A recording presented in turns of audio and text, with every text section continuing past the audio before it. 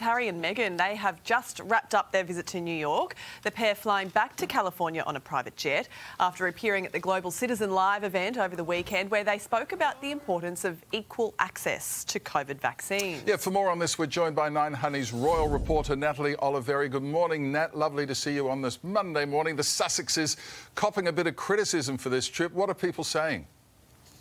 Good morning, Sylvia and Dickie. Yes, Harry and Meghan just can't do anything right, it seems. They were in New York for a 3-day visit. It was their first public appearance, their first joint visit, really, since stepping back as senior working royals in March 2020. Now, to all appearances, this visit really did resemble a royal tour. There's really no denying that. And because of that, it has got many people talking online, some armchair critics, some royal commentators too, some even labelling this tour as an embarrassment because of those responsibilities Harry and Meghan appeared to ditch when giving up their places as senior working royals, and now it looks like they are going back to working royal duties because really of who they met and where they visited during this visit to New York. That really has people talking. Now, they started their visit to the One World Trade Center and the 9/11 Memorial. There they met with the New York mayor. They then went to the United Nations, and after that they visited a school in Harlem.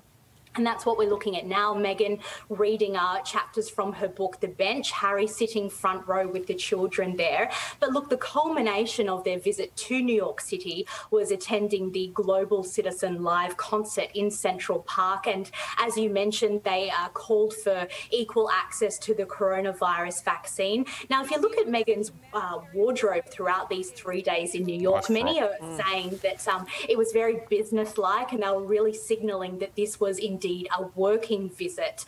But look, she did show off a lighter side when she did take to the stage in Central Park wearing that mini dress by Valentino, which is a bit of a departure from her normal working royal tour wardrobe. So there you go. But it was really nice to see Harry and Meghan back out again after being, it was just 3 months ago that Meghan gave birth to baby Lilibet. Yeah, there are rumours, Nat, that this was all part of the Sussexes' lucrative Netflix and Spotify deals. What has sparked this theory? What's behind it? Yeah, well, look, it is a good theory. Now, what has sparked it was a little bit of a mic cord that was hanging out from Harry's trousers.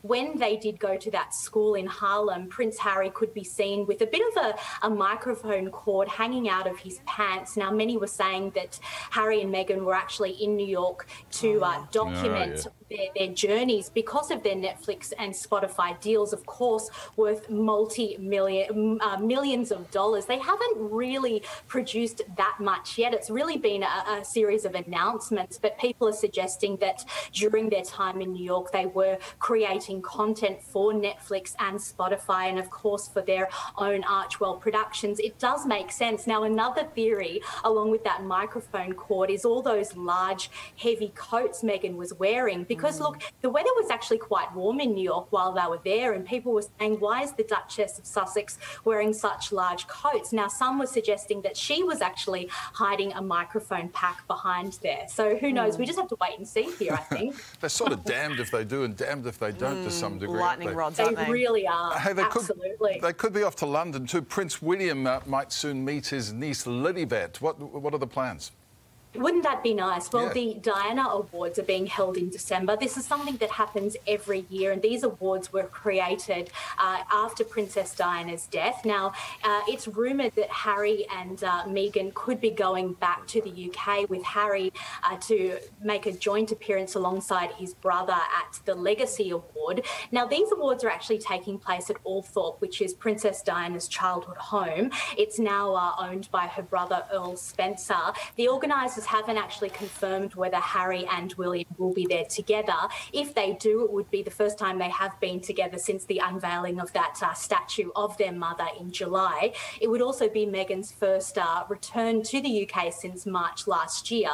It would be the first time Queen Elizabeth would be able to meet her great-granddaughter Lilibet, and also a nice opportunity for the royals to see Archie, because it has been over a year since he has been there. It could also culminate with the Sussexes spending Christmas Christmas with the rest of the royal family, and also baby Lilibet's christening, because as far as we know, she has yet to be christened.